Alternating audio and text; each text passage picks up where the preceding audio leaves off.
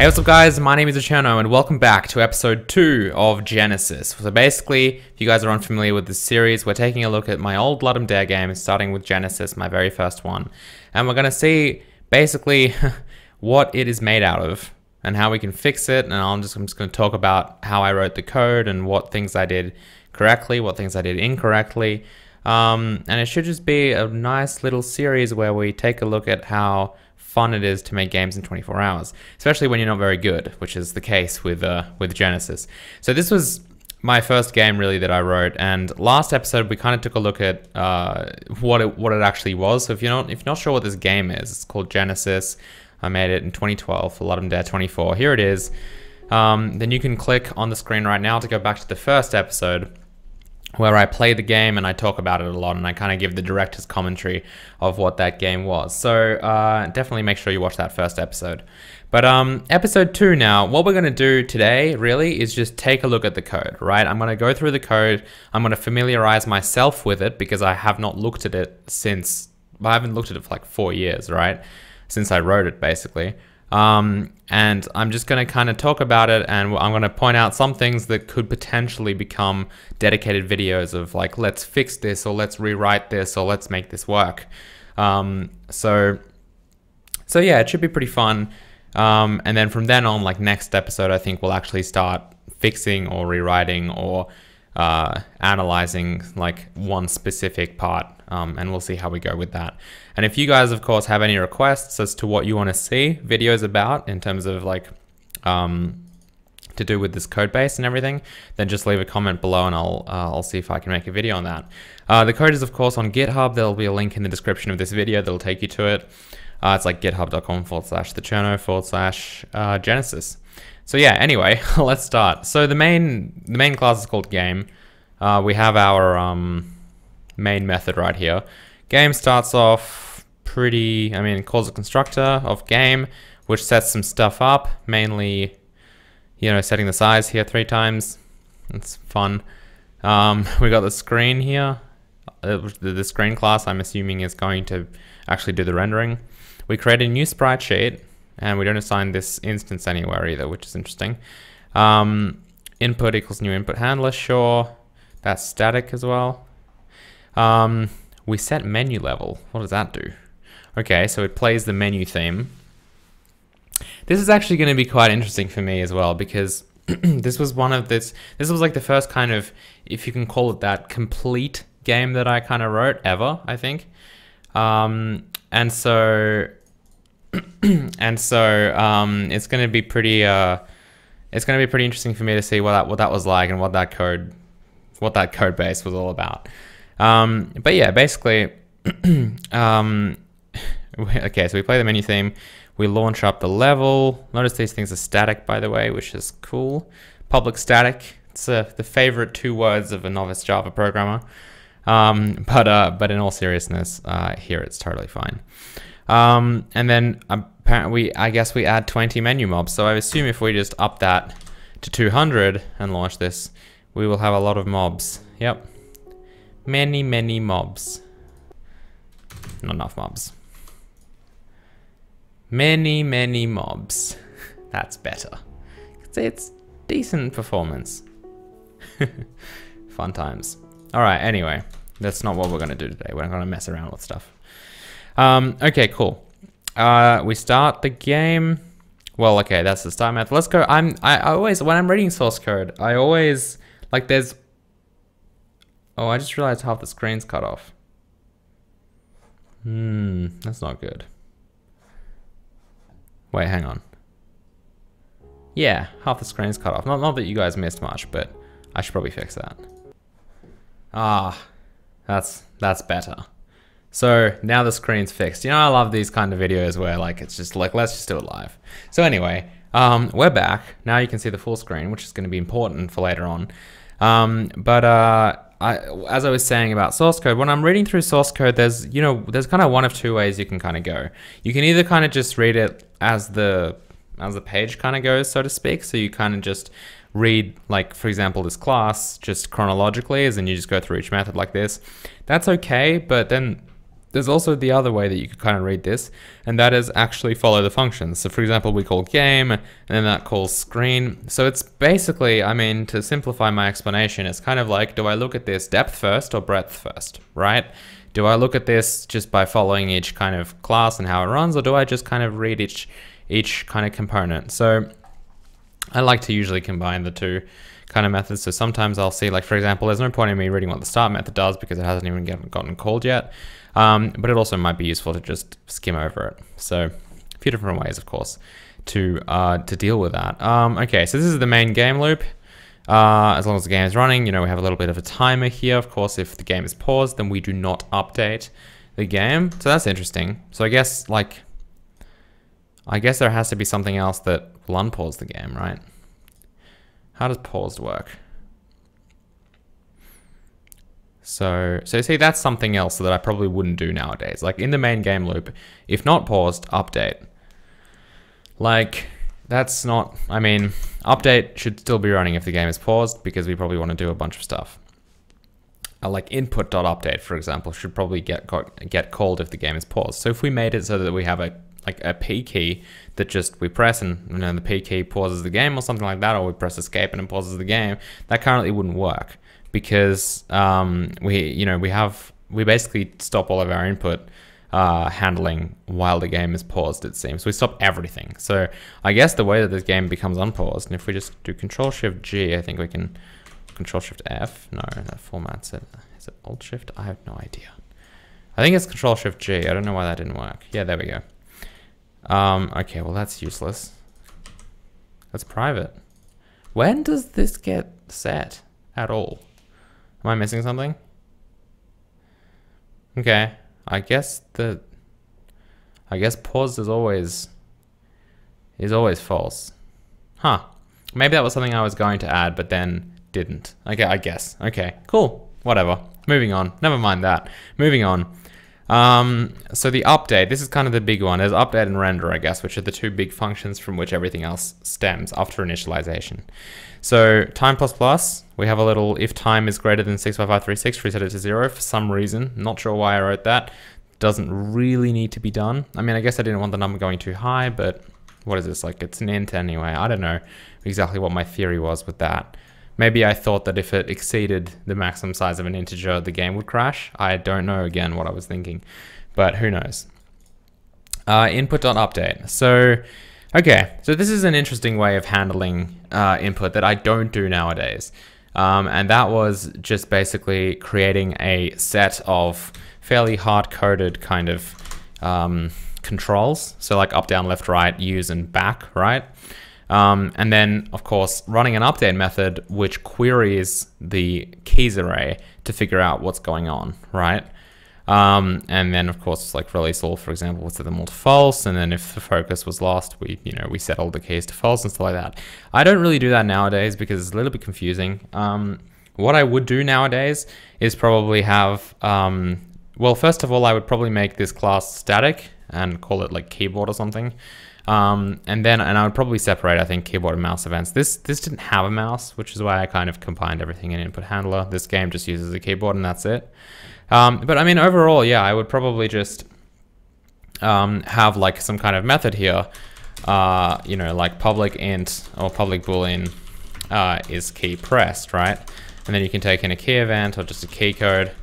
I guess, and then you would return, keys, key code or something, and then you could do like some bounds checking if you really wanted to make sure that you don't crash the game. But anyway, and then of course the usage of that, and then that would probably be static, right? Because there's no reason for this not to be static.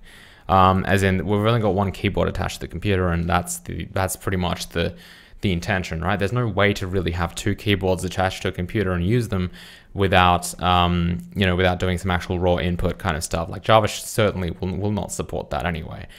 You're gonna have to get into like some Windows API stuff for that. So it's pretty much in 99% of cases, you're only gonna have one keyboard to deal with, or the computer's gonna recognize two keyboards as one anyway. Again, unless you do like some crazy raw input stuff, that's what it's going to be like. So there's no reason to not have a static keyboard class in 99% of cases. So that's why I would do it that way. and then you can, you know, make this static as well, obviously, and then everything is just going to work pretty well. And that means that you just don't need to have any kind of instance of this floating around. I mean, you will need to supply Java with an instance, which I do here, right, in these two. But it's more or less like you don't need that instance to do anything with it now. So, for example, if we look at the main menu, I'm sure there are controls here, like input.down, and you can see that we have to kind of pass around this input handler, which is a bit annoying. Again, like something that you don't really need to do, because instead, with this current system, instead of doing something like, you know, if input down selected plus plus, you can just do input handler.isKeyPressed. What is it? Key event .vk down, right? You do something simple like this, and it's obvious what you're doing here as well. You don't need to pass around the instance or anything like that. And that should work the same way, right? You can see that I, of course, can navigate up and down, right? So that's one thing I would probably do. Again, if this was like a more professional game, then sure, like you might want to, of course, abstract you know, the specifics of which key does what, so that you could, you know, have like a key mapping or something like that, which you could kind of use so that, of course, the like your key commands essentially and your like controls would be configurable and serializable as like into an external configuration file, something like that. Like it's totally there's a million different ways you can do this, but one way not to do it is the way that I kind of did it, which I really dislike this kind of way of doing it, because it means that you essentially hard-code all your controls inside a keyboard class, which you then have to pass instances of it around. It's not very elegant. I don't like it at all. So that's one thing. So we've already found something that I don't like, and I'm sure this game will be full of that, which is good. So I hope you guys enjoyed this kind of style of stuff. Again, I'm not going to dwell too much on that, but I did show you guys kind of an alternative as to how I would do it. I mean, the other thing is I am passing instances around, but you'll notice that this is public static, right? So even with the old system inside like main menu, instead of passing an input, which of course I didn't have to do, I'm sure that like I started writing this when this wasn't public static. It was probably like private, and well, it was definitely not static. And then of course I then like, and at that point I created the main menu, and then maybe later I made it static or something, because obviously if I wanted to, I could just, even if this wasn't a static method, this is keep pressed, right? Even if it wasn't a static method, like for example, down isn't a static field, right? I can still just do main dot or game dot input dot down, right? So I don't need to have that, and that's still fine. So I don't need to have that instance floating around there, right? So that's one thing that is a little bit interesting and a little bit weird and a little bit Ludum dare, right? And Ludum dare is like a little term I use when something is like Ludum dare, in the sense that it's like, it's kind of rushed, right? And it's kind of like, this is kind of the code that you write when you have 48 hours to make a game and you don't really care about details or coding practices. You just need to get the stuff down so it works. So you start jamming all this crap code in. It's pretty normal, right? That's what game jams are like, unfortunately. Well, both unfortunately and fortunately, because sometimes you rip out some really killer code. I mean, nowadays, like the code that I write, of course, would be at a much higher standard than what this was. But of course, back then I had, I think, less than a year of just programming, like at all. It was less than a year, I think. Well, I made this game less than a year, or about a year actually, since I actually just like first started programming. So, hey, it is what it is. Okay, so we were in an update, and we were kind of trolling through update and seeing, yeah, that's why we found input.update, and I was like, that's interesting. Okay, so we update the menu if it's not null. That does nothing. Well, I mean, the virtual functions will do stuff, I assume.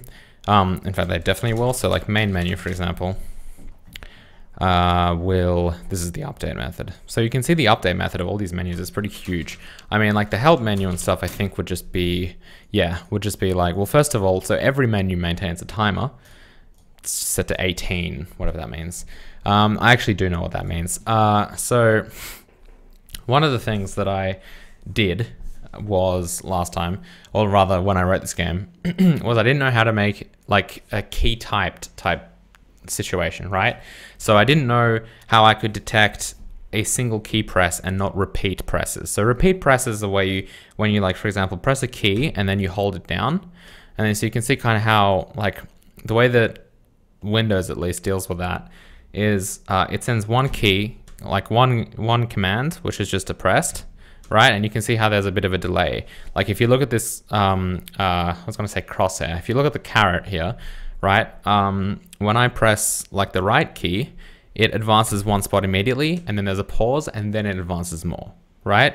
So essentially we have the first press, which is not a repeated press, and then we have, you know, the same key being held down, but the repeat count goes up. So essentially what I wanted to achieve was, by like the key typed thing, is essentially have a way to only detect a key press if it was the first press. So if the repeat count was 0. And there's no easy way to do that, I believe, in Java. I don't think you can easily detect if a key is pressed or not. So what I always end up doing nowadays in Java is basically creating some kind of system where I keep track of which keys have been pressed but not released yet. So basically, as soon as a key is pressed, it goes into a list of pressed keys, right? And you can only essentially retrieve, like if you ask the input handler if a key is typed, right? You can only retrieve it on the first iteration of it being pressed, right?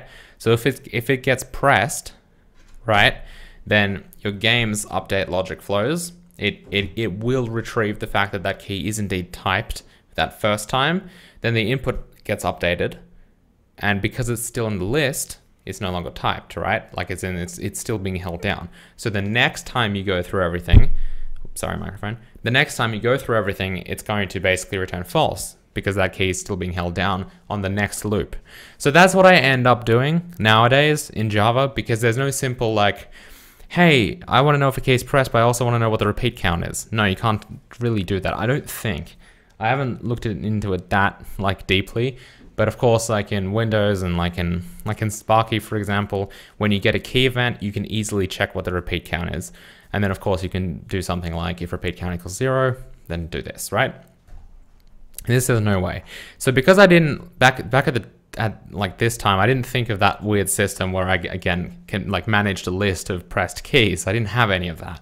You'll notice the input handler doesn't have any of that.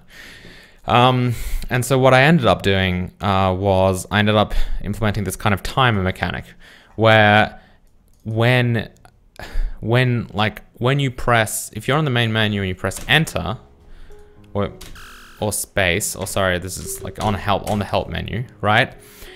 Then you basically start an 18 tick countdown, which is about like 1/3 of a second or so.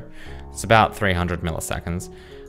Because this update will be running at 60 times per second, right? 60 updates per second.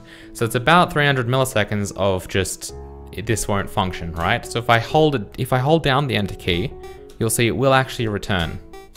Yeah, I'm just holding it down. However, if I just press it, it's not going to return immediately because there is that 300 millisecond delay. If I got rid of that, right? So you can see that this only works if timer is 0, right? So if I got rid of this whole timer mechanic, or for example, started the timer at 0,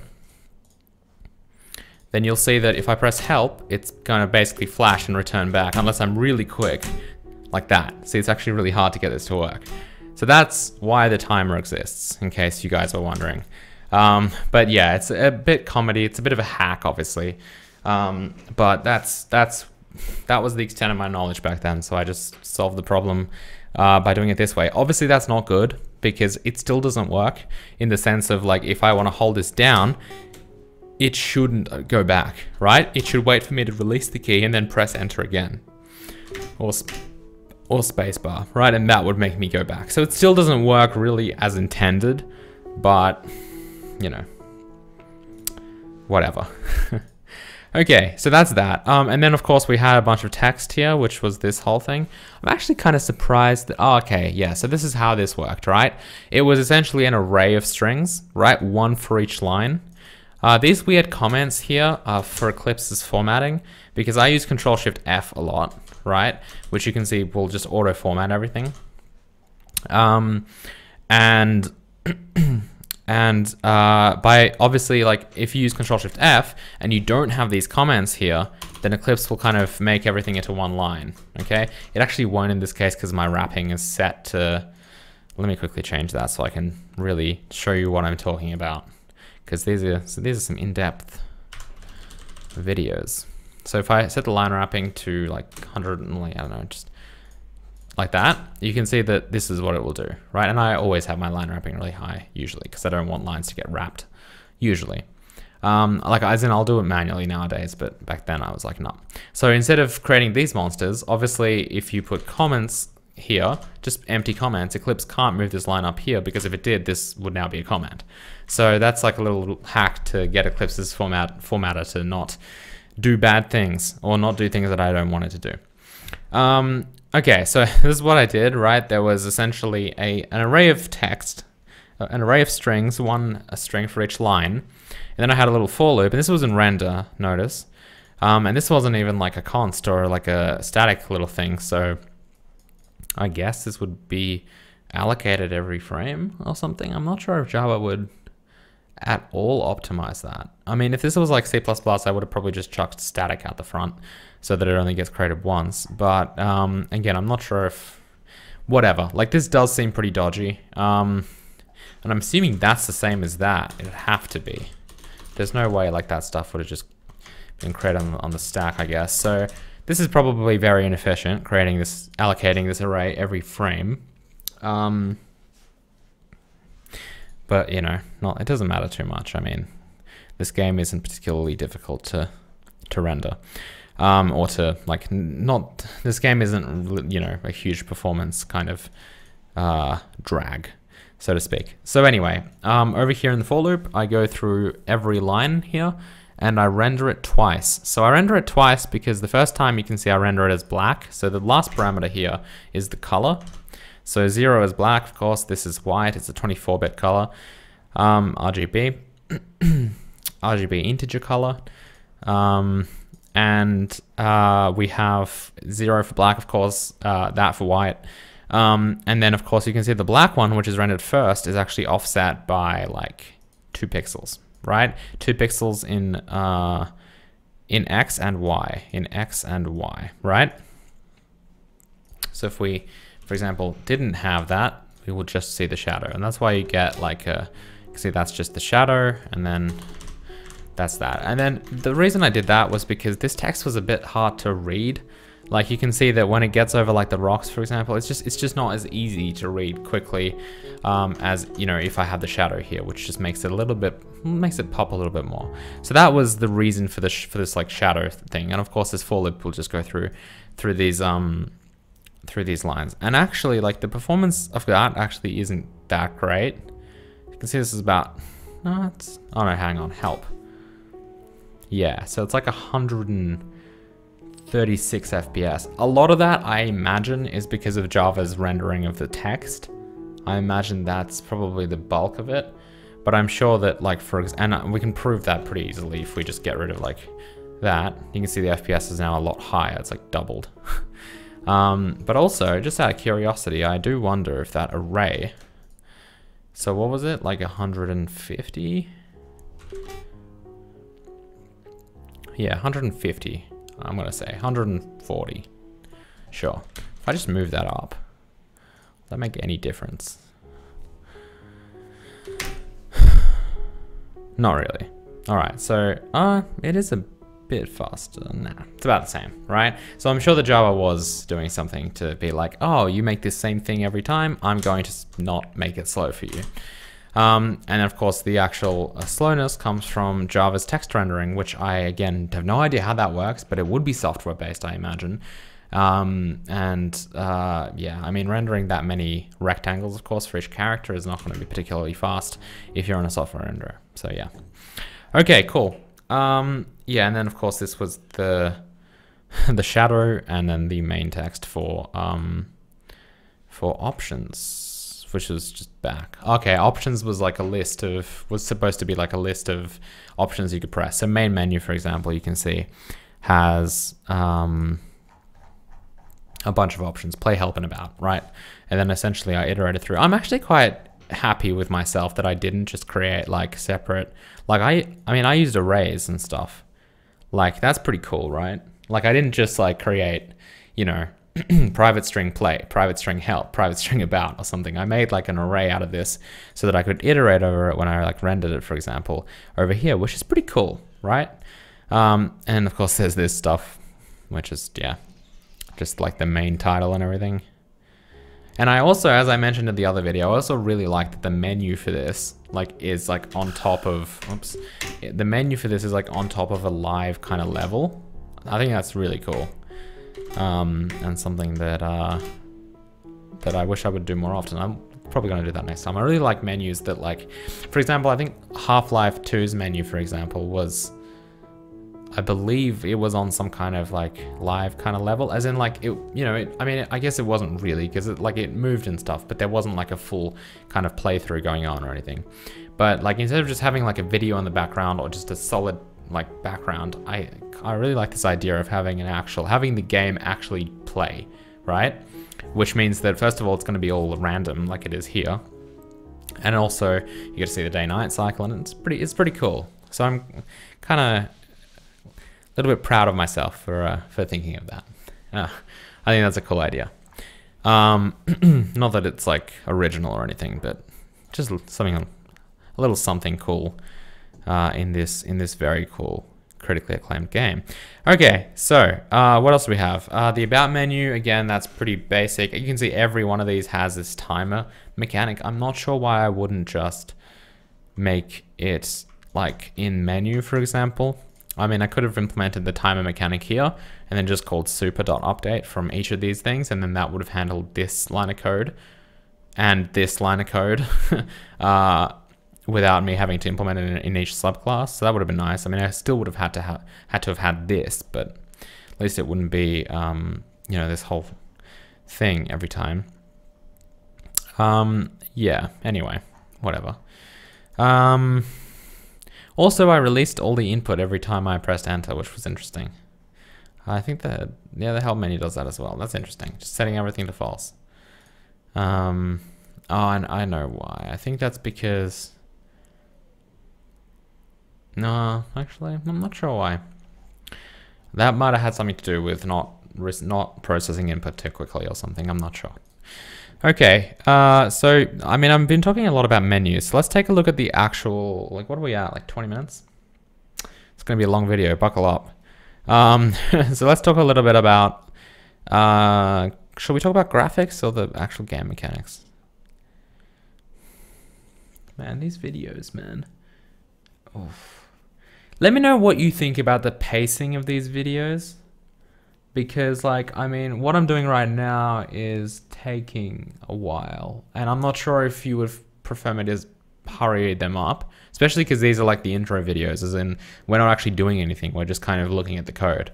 So, I don't know, maybe like for next episode, I might accelerate it. And I'm not sure what you guys think of this. Or maybe just like me rambling on about my game. I'm not sure. So, leave a comment below and I'll see if I can adjust. But I'm kind of enjoying this, so I'm going to keep doing it this way, I think, for now, until I get some feedback. So what we're going to do this video is we're going to probably cover graphics, and then next time we'll cover game mechanics. So like how the game logic was implemented. But we'll talk about graphics now. So level and entity and all those kind of packages we'll talk about next time, because we've talked about like menus and.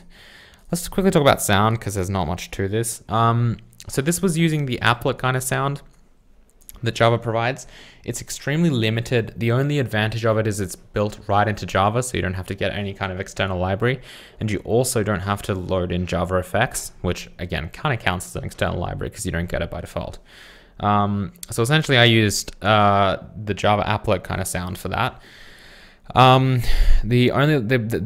the bad thing with it, apart from the fact that it's a very limited API, is that it only supports WAV files. Like it might support some other files, but I'm pretty sure it doesn't support stuff like OGG. OGG is really the good one, the good format. I mean, MP3 is kind of like MP3 typically isn't used in games because of its license, but OGG is pretty solid, OGG, right? So I do use that nowadays, but back then, of course, I just used WAV files because they were easy to implement in the code, right? Of course, I knew that they were terrible, but they were kind of easy to implement. The reason they're terrible is because of the size of them, right? I mean, they're not terrible, they're good, but they're terrible for games because you don't really need that like ridiculously high quality. And it's not even that it's ridiculously high quality, it's just that there's no compression, right? So you end up with pretty huge files, and I'm just trying to find where on earth my workspace is at. And we're back. So, in resources, you'll see the sound is nuts. Like if we were to look at the size here, you can see that like, you know, all the sound effects are fine, but the, I mean, the main theme is 58 meg, right? And then the menu theme is 24 meg, which is crazy. I mean, this does go for like 5 minutes, which is why it's 5 minutes, 11 seconds, which is the entire duration of the game. And then this goes for 2 minutes. So they are quite long, but you can see that the absolute bulk of this, like, I mean, this sound folder is 81 megabytes, which is totally unacceptable. It's way too large, which is a problem because, of course, it took me a while to upload, and with Australia's internet, and it just takes a while to download from slow servers that are being, like for example, I think I was self-hosting this back in 2012 from like one of my servers, which back then, of course, was just a shared like $5 per month type deal. So it was downloading at like, I mean, the speed of the download would drop to 0 bytes per second frequently because so many people were trying to download it at once. And then, of course, when it was released on Ludum and stuff, people were trying to download it, and it was just, that was bad, right? That was bad for distribution because, first of all, people had to wait like an hour to download it, and no one wanted to do that, so thus less people played it.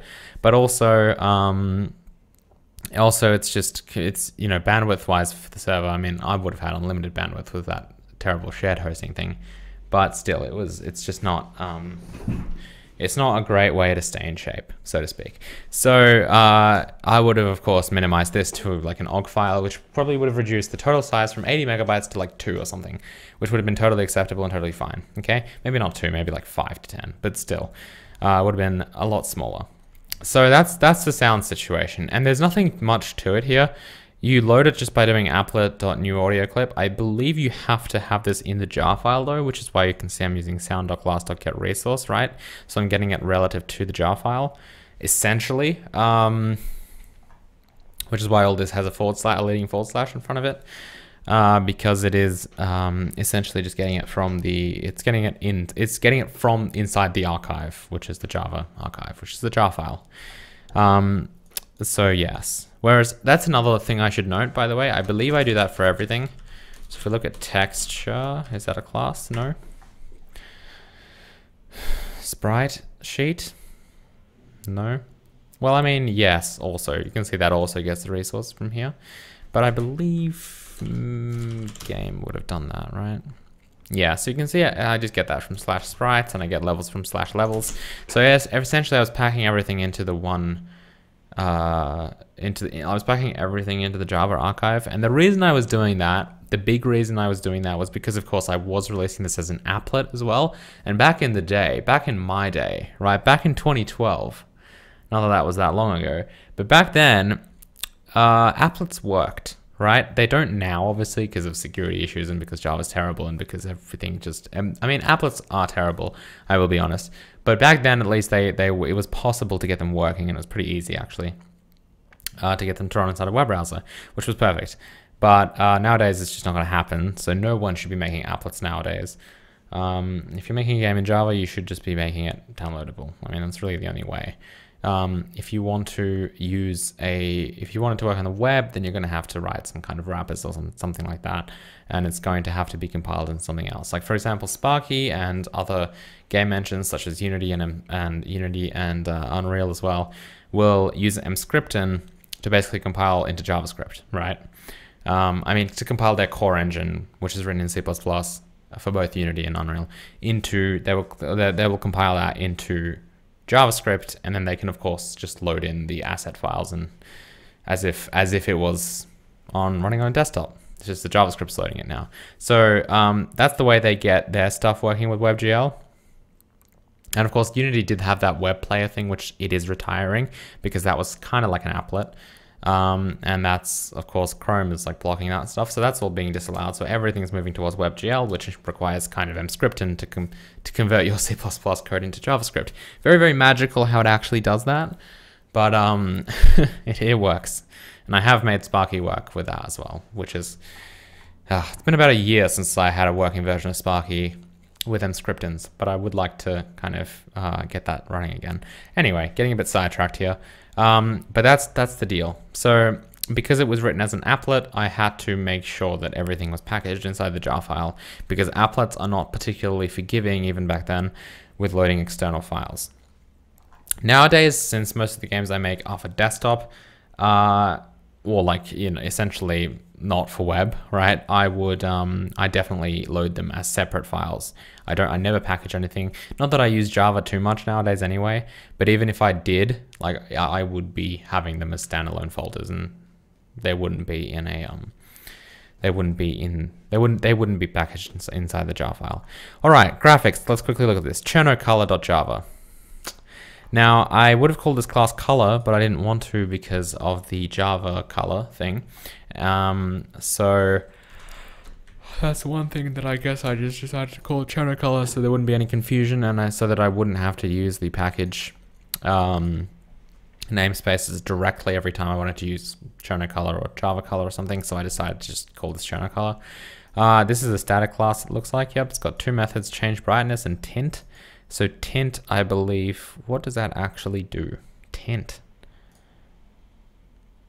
Oh, okay. So you provide a color, and it essentially will add, it will add or subtract from each channel of this color, whatever you give it in the RGB, right? So if you say like the color is white, and then you say -10, +10, +10 or something, then it will subtract 10 from the red color and add 10 to both the green and blue channel, right? So I guess it's kind of a tint effect, ish, but you do provide this stuff, and then I guess, yeah, I mean, it's a tint effect. It's pretty simple. That's the main code for that. Oh, and these are doubles. Why are these doubles? Why are these doubles? I mean, they're getting cast to int anyway. That is peculiar. So the tint is used in, oh, because the intensity is a double? Okay, interesting. I guess I just didn't want to cast it here, so I moved the cast into tint. But yeah. So the tinting is used by the light rendering, and the reason I do that is because, and it gets tinted to RGB, so you can, that's kind of cool actually. So what I ended up doing for the lighting is I essentially ended up, like when I rendered a light, I could give it a color, and this is actually very mild, but you can see that the color we end up with is kind of a blue kind of, it actually doesn't have much red in it, surprisingly. One thing we can do, by the way, because I do want to see what this looks like, but I also don't want to wait around a lot, is I believe we can actually change the speed at which time increases. So day and night. Brightness, so the brightness changes, right? So it's just ++. Oh, this is some weird code. So we have return statements here, and then just a brightness ++, just anyway. That is interesting. And yeah, this definitely is not fantastic code. I would have done something like just if else and then not returned, because that means that this time thing is a bit weird. But anyway, there's the speed of the time being called. So essentially, if we can, we'll have to set this to a multiple of 50 essentially, or something that is something that, yeah, not really a multiple of 50, something that is divisible, that 50 divides into essentially. So like 5 or 10 would work, but if we make it 5 times faster, that's probably still not fast enough. Let's make it 10 times faster. See, unfortunately, we can't make it like 20 times faster, because if we do that, then Yeah, there we go. So you can see how fast that's going now. So if and it will pause, it won't pause, so I gotta hurry. So I can, like, for example, tint this to like 105 or something. And I think it should essentially make it red, but I don't think it did. That intensity is tiny, I guess. But also, I'm not sure why that didn't tint it very well. I don't know, man. I don't know how this works. I'm just guessing. Okay, that's not red. But you can see kind of how that works. I mean, I'm sure that I'm not clamping something, which is why this is happening. But yeah, you can see kind of how the color tinting works, right? Yeah, it's totally not red. Anyway, that's that. That's Cherno color. And then the other one is brightness, so change brightness. So basically, you provided a color. So these functions are very, very simple, right? You essentially provide a color and you provide an amount that you want to modify, right? Same with both of these. And then essentially it will make sure, well, it'll clamp the amount to a certain range, in this case 0 to -150, right? So basically when you change the brightness of something, in this case, you can't make it brighter. It has to be, this has to be a negative number. It has to be between -150 and 0. Of course it will literally just add the amount to each color channel. And then of course it will just make sure that the color channels are all clamped correctly. Again, I should have just written like a clamp function because I'm clamping a lot here. In fact, all of these are clamping. Whenever you're dealing with solid colors, you're always clamping anyway. And then of course I do that. So in case you guys are unfamiliar, this is really simple. So extract each channel from this main color, do some stuff, apply the amount, right? Make sure, you know, clamp each channel to its bounds, which is 0 to 255, and then reconstruct the color back into a single integer. So that's all the channels separately, right? Because each channel takes up 1 byte. And that's pretty much it. So this change brightness would be used for making everything darker, which is what happens at nighttime. So you can see it happens in like, well, render mob and stuff, and this is all the lighting stuff that actually doesn't work. Lighting is definitely one thing I'm going to fix in this game, because the mob, there are lighting bugs with the mobs and with the player. But also, you know, for render tile as well, we can see that the color changes based on the level brightness. And the level brightness, of course, changes when this time gets ticked, which is like not very often. It's going to, I mean, this was just time plus plus. So it essentially ticks once per second-ish, right? It's a bit faster because it's mod 50, not mod 60. If it was mod 60, it'd be exactly once per second. So it's a little bit faster than once per second, but essentially once per second, we, in this case, would, you know, change the brightness. Yeah, I'm not sure why I needed to have 2 variables for day night. I could have just had a boolean day, and then of course if day is false, then night is true, like I've kind of got going on over here. So I'm not sure why I made 2 booleans for this stuff. I guess like, because the only advantage of this is it provides a state in which either it is both night and day, or it is neither night or day, which of course can't be a thing. So a little bit weird, but anyway, it is what it is. Has it been like 40 minutes? Holy crap, I've got stuff to do with my life. Sorry, I have to wrap this up. We're going to talk about the graphics and the rendering next episode. And then if we have time, which I bet we won't, because I seem to be stretching out these videos just massively, we will, oh, I'm so tired. We will do that thing that I said we would do. Yeah, the game logic and all that stuff. All right. So anyway, hope you enjoyed this video. If you did, please hit the like button. Leave your feedback as to what you think, if I'm going too fast, if I'm going too fast.